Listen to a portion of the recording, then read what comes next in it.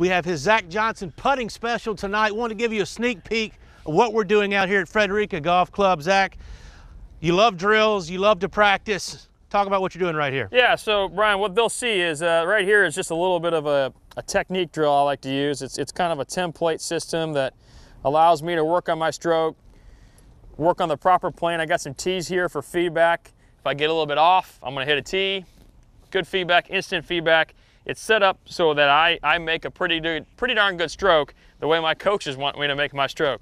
From there, you'll also witness later on in the segment, I've got about a 40-footer here uphill and kind of a two-putt drill, a drill that allows me and makes me try to hit quality putts from long distances, and I got a two-putt. The practice I do on this green has to transfer to the golf course.